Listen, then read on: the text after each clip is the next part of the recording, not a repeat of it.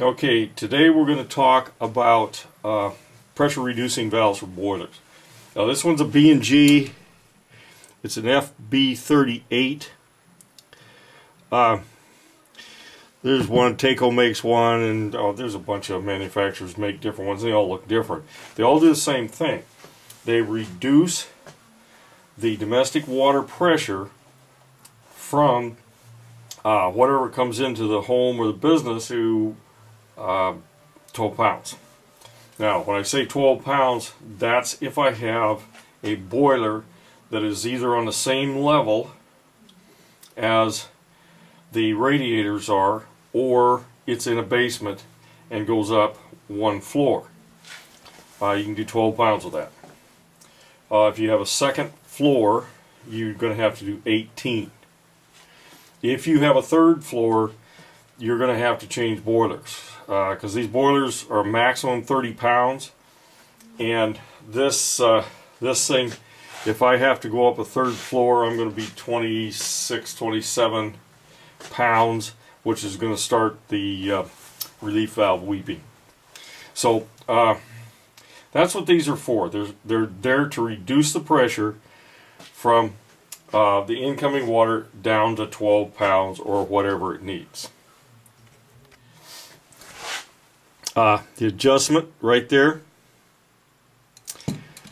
This little doohickey right here, it's loose now, but if there's pressure in it, it would have resistance. If I lift this up, it bypasses the pressure reducing capability of the valve and bypasses water into it. That's you know, and it conceivably could go up to the same pressure as in your domestic line. These are used to add water in more quickly when you need it, when you're bleeding or something like that. Okay, we'll take this thing apart. This assembly here, that's that bell that was on top. All there is a spring in there, and the spring pushes down on the diaphragm. The adjustment is right there,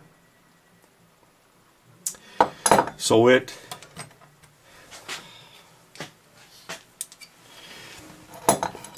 kind of fits like that up in there, and if you adjust it down, adjusting clockwise, it increases the pressure inside the system.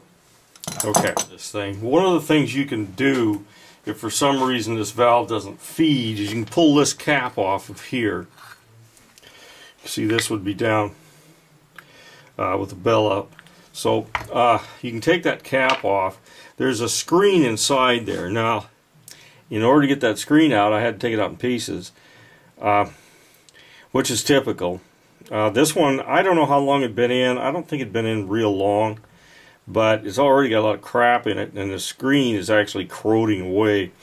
That's about half of them I got. That's the condition the screens are in. But you can pull that out, and if it's completely plugged, you can flush it out, put the screen back in if there's anything left of it. Okay. Next thing is, water is coming in from here. You got your little arrow there. Okay, to explain how this thing works, we have high pressure water coming in here. We have that button in there, which as it moves up, and it will move up from the pressure coming in, it'll close the valve. However, you have this spring counteracting it that's trying to open the valve. It's pushing down here on this to try to open the valve. This pressure coming in is trying to close the valve. There, okay.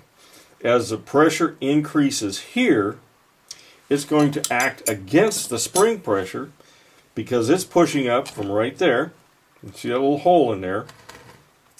So it's trying to close this valve.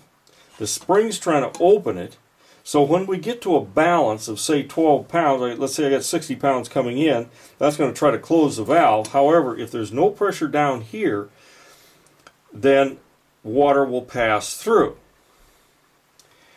And then when the pressure in the system gets back up high enough, say the 12 pounds, it's going to push on the diaphragm and push the spring up and close off the valve. Okay, if that makes any sense, I will do a troubleshoot on these things next.